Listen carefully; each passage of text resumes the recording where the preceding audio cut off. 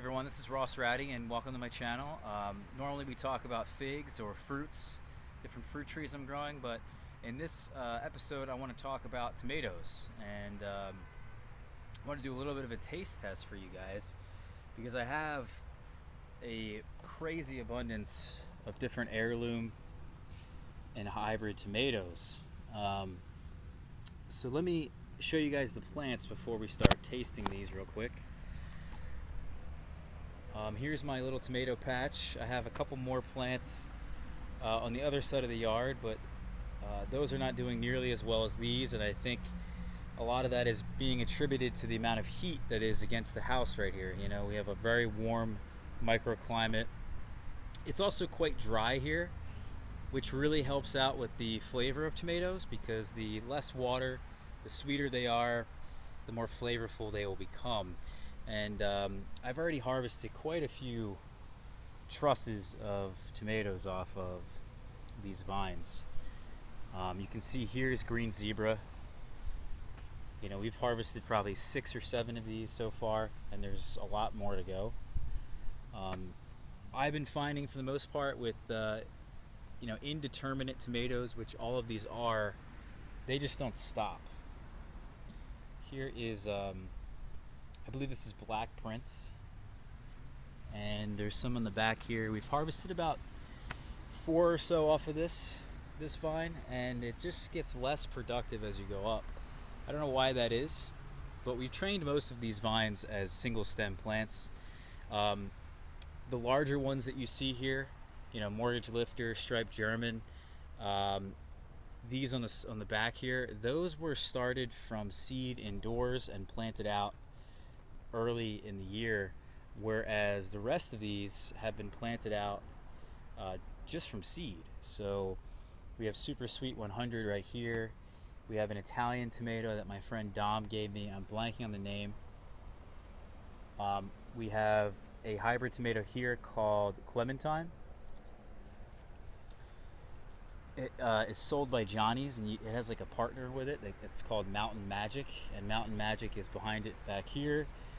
More shadier position here. We have Sun Gold, another cherry tomato. I don't know what this one is until it fruits, but this one we started from seed. It took a little bit of time for it to come up, and we also have 2 more heirloom tomatoes in the back that I'm not entirely sure what they are until they come up. But we do have quite a bit of abundance going on, and I'm really happy to see the tomato crops this year. I've been able to give away quite a bit to friends and family, and also do this really awesome taste test for you guys. Let's start right now. Alright guys, so there you go. That's the 4 heirlooms cut up. Again, we have mortgage lifter here. This is Black Prince. This is striped German, and this is green zebra. And green zebra historically has been my favorite for the last few weeks. Never really had a green tomato. It's quite good. It has a really nice flavor to it. You know, it's got acidity. It's got some weirdness in there. I don't know exactly how to explain it, other than the green tomatoes, I guess, are quite acidic. So I'm really a fan of that. I really like sweet things though, but this green zebra has a really nice balance of acidity and sweet. Here is the striped German. Let's go with this. This is a very beautiful tomato, I have to say.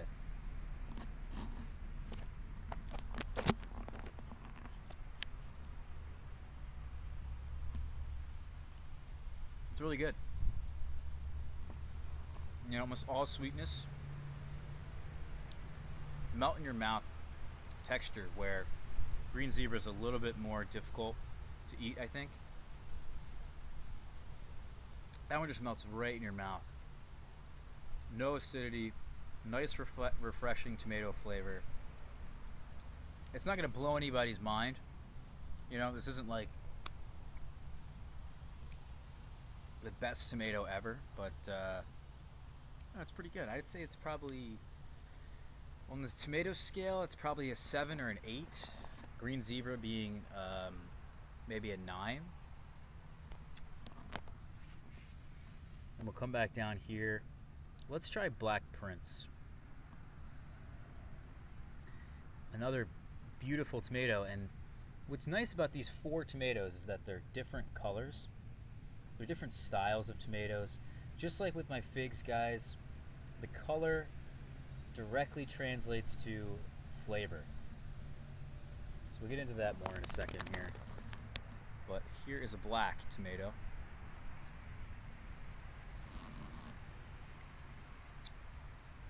Really, really nice. But it's more mealy on the inside. More of like a store-bought tomato, how they're quite grainy in texture. But still really good. The flavor, in my mind, isn't that much better than the mortgage lifter, or the striped German, though. Usually with the black tomatoes, like black krim, you have a nice smoky flavor that really adds some complexity. I'm not picking that up at all. So overall, really disappointed with Black Prince. I probably won't be growing that one again, because I know that pink brandywine and Black Prince are just superior and better tomatoes. At least here, anyway. You know, that tomato could do much better for you somewhere else. And then lastly, guys, we have the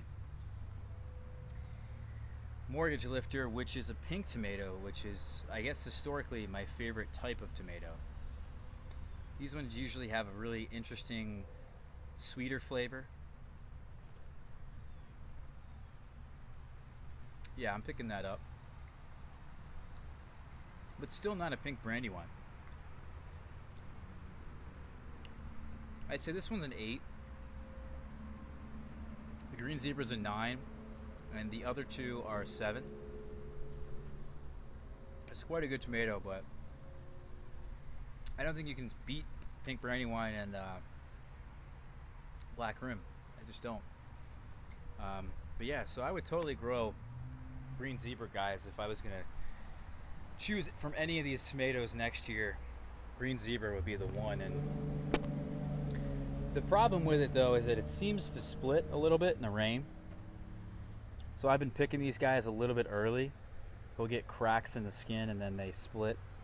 But it seems very productive. You know, it's really putting out lots of tomatoes.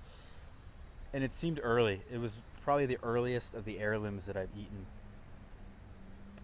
So, really like this tomato, guys. And hope you enjoyed the rest of them. Maybe I'll do another one when some of these other ones ripen in here that I haven't shown you guys. If you have a tomato variety that you want to recommend that I grow next year, let me know down in the comments. I would really like to grow garden peach, black cherry tomato. There's a few other heirlooms I think I definitely would want to grow. So maybe if you guys list it, whatever your favorite is, you can maybe persuade me even further to grow it next year. All right, guys. Thank you for watching, and I'll talk to you all later. Take care.